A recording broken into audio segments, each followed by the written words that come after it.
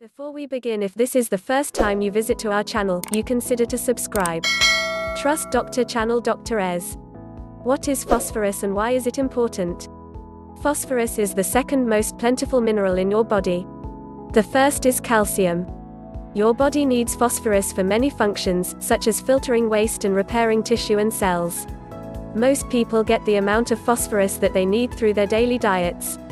In fact, it's more common to have too much phosphorus in your body than too little.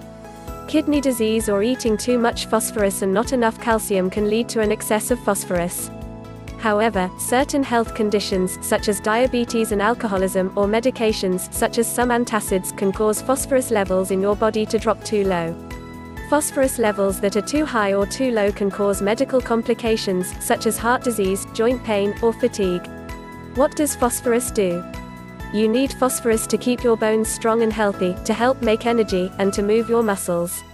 In addition, phosphorus helps to build strong bones and teeth, filter out waste in your kidneys, manage how your body stores and uses energy, grow, maintain, and repair tissue and cells, produce DNA and RNA, the body's genetic building blocks, balance and use vitamins such as vitamins B and D, as well as other minerals like iodine, magnesium, and zinc, assist in muscle contraction, maintain a regular heartbeat, facilitate nerve conduction, reduce muscle pain after exercise.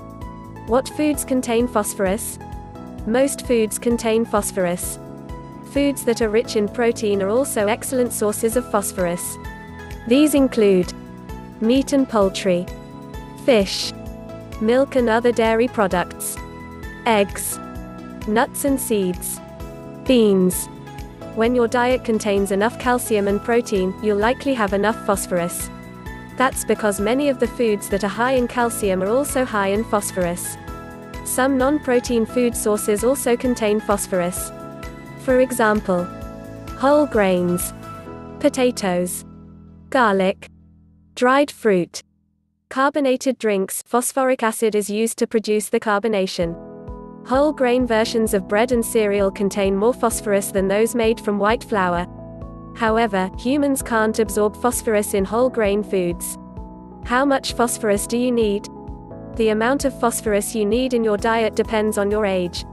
Adults need less phosphorus than children between the ages of 9 to 18, but more than children under 8 years old.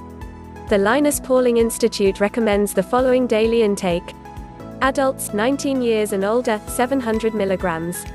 Children 9 to 18 years, 1,250 milligrams. Children 4 to 8 years, 500 milligrams. Children 1 to 3 years, 460 milligrams. Infants 7 to 12 months, 275 milligrams.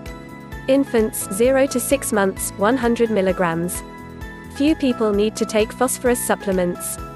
Most people can get the necessary amount of phosphorus through the foods they eat. Risks associated with too much phosphorus. Too much phosphate can be toxic.